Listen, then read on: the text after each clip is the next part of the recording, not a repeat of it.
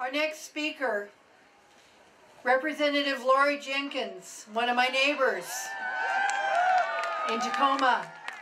She's from the 27th Legislative District. She was the first out lesbian member of the Washington State Legislature. I have another reason for loving Laurie. She's also responsible for the 28th Legislative District, having another out proud lesbian member in Olympia, Christine Kilduff. Laurie?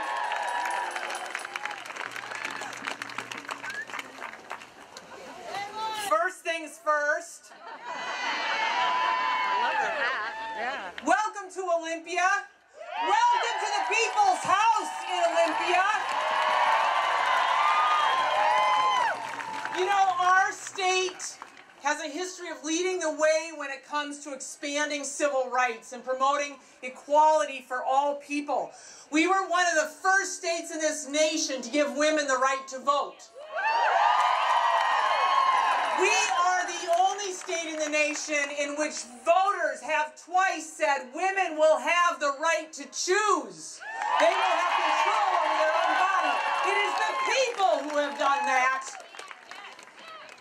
And it is the state of Washington and the voters of Washington who said we will have marriage equality for everyone in this state. Our state's anti-discrimination law was passed a full 15 years before the National Civil Rights Act. We have been leaders in this state on civil rights issues, and we will not go back in Washington. We will not go backwards on the gains we've made. We will go forward. And yesterday, when a page within hours of the inauguration, when pages related to LGBT civil rights and the environment and so many other things were stripped from the White House's websites, we felt that pain. But you know what? You can erase a website, but you cannot erase people. We are here. We are here, and we are not going away.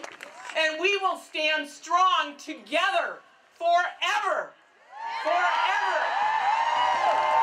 There may be uncertainty about the next 4 years, but women and communities of color and immigrants and refugee populations, the LGBT community especially, our trans community, we need to stand together. We need to stand together. We must stand up for the rights and for the dignity of all people.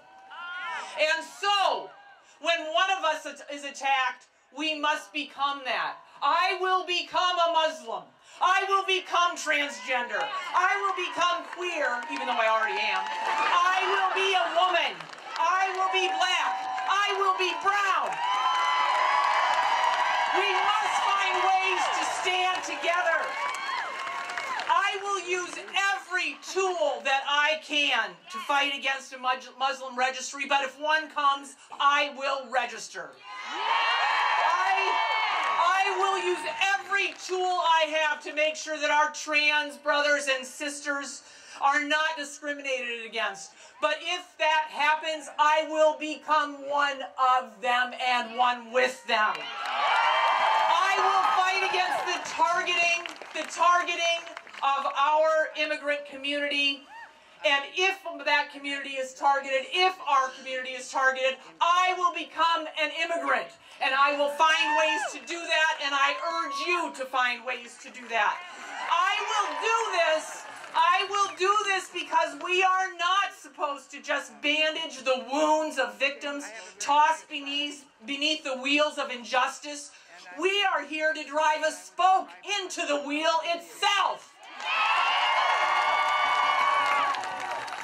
Dr. King told us and warned us that we would be judged not for the acts of bad people, but for the silence of the good. Yes. You have taken the first step. We have all taken the first step today to make sure that we are not silent, good people.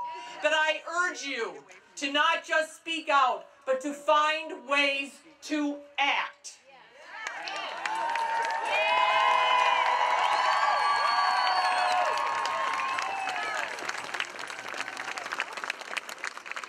I always love the passion that we get from Laurie Jinkins.